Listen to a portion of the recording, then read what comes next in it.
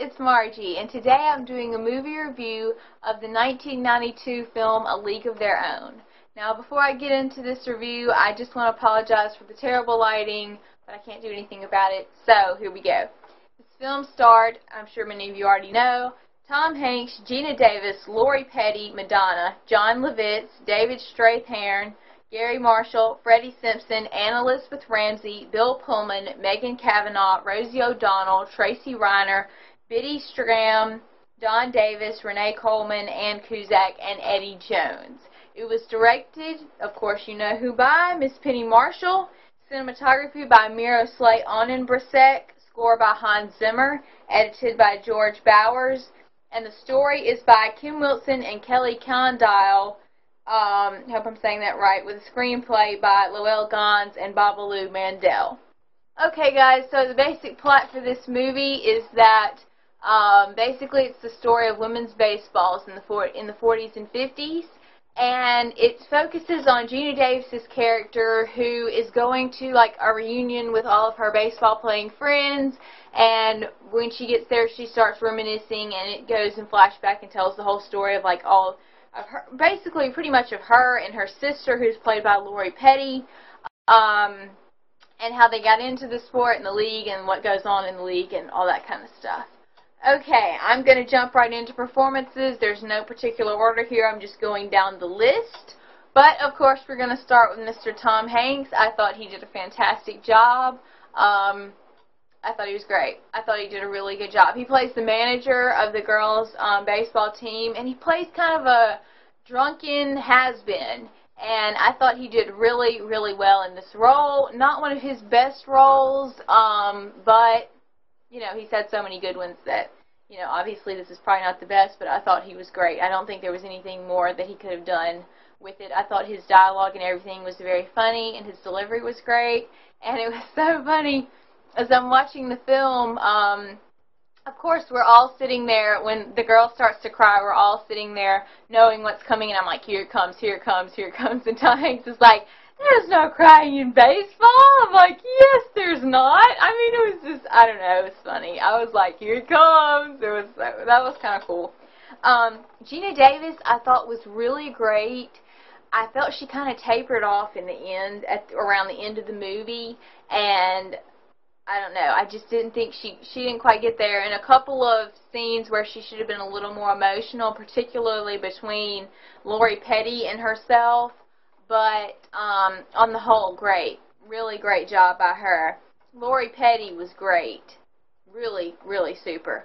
Madonna was good in this film. I've heard from several people that this is actually her best role that she's done, so she was good in this role, and she plays kind of like a saucy, loose woman on the team, and I thought she was good in that role. Jon Lovitz, great. David Strathairn, I'm probably not saying that right. Great job. Really, really great job. Absolutely loved him. As many of you know, he was in Lincoln, which I've done a previous review of. Great. Absolutely great job. He was great. Gary Marshall, Freddie Simpson, Anna Elizabeth Ramsey, Tracy Reiner, Biddy Stram, Don Davis, Renee Coleman, Ann Cusack, Eddie Jones, all great. They all did great. I saved out 2 or 3 people. That is Bill Pullman. I thought he was good, but I thought that this wasn't any bit of a challenge for him. He had a very small role, but I would have liked to have seen a little more in a couple of his scenes. But when it really mattered, he had one really emotional scene. He came through, so I thought he did well. Megan Cavanaugh, good, really great job. Rosie O'Donnell was good in this film. She was. I think she was, you know, pretty much typecast, but I thought she did well, and her emotional scene she delivered, so great for her. Moving on to direction, I thought the directing in this was good. However, nothing really completely amazed me about the directing. I mean, I thought she did a really good job orchestrating everything and getting all the performers to do well, but again, there wasn't anything that I was just like amazed over, and I know the Penny Marshall fans are like ready to, you know, slit my throat, but it was okay. It wasn't bad. It just didn't really amaze me. On to the cinematography. Again, nothing really stood out too much to me. So yeah, I mean, but all these people that have worked have done, have done a lot of movies. Like, Penny Marshall directed Big and Awakenings, and all these people have, are working probably today, most of them, if they're not retired. And so yeah, they're all have had successful careers, I would say. But nothing really grabbed me particularly about this. The score by Hans Zimmer was great. It was good. I would have liked to seen him, though, for more of the tender moments, tone it down just a little more.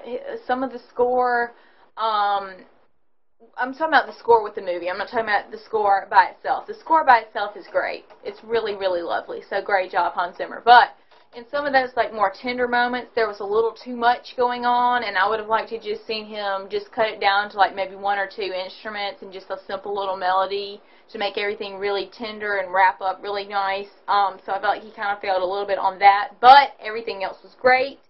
Editing was good. It does kind of slow down in the last 30 minutes, but it's the last 30 minutes. And I felt like the last 30 minutes were probably the weakest of the film. I kind of just felt like everybody was getting tired. I don't know if this was shot in sequence or not, but people were just kind of and a little sloppy. And, well, I mean, the last 15 minutes was good because that's where you come out of the flashback. But I'm talking about like the last 15 to 30 minutes of the flashback. It's just not really that super. It wasn't for me. It definitely kind of declines around the end. But anyway, I thought the editing was great. I didn't think there were very many useless scenes. I would have liked to have seen a couple things cut a little more short, but that's just being nitpicky. The writing in this was great. Great. Really super writing. I loved all the, I thought the humor was really good as far as dialogue. The dialogue in this is killer, y'all, especially the one-liners. They're really, really funny. So great job to the writers, Lowell Gons and Babalu Mandel on that. Great. There was a couple things that I was like, okay, maybe we could have omitted this, we could have done this a little differently, aside from the dialogue. I mean, I thought all the dialogue was great. I'm just talking about, like, scenes where, like, actions are happening, and I don't know whose choice that was or whatever, but there was a couple of those that bothered me a little bit, but, I mean, I'm just being nitpicky. I thought everybody that worked on this film did really well as a whole. Now, let's get into this parent's guide. Language.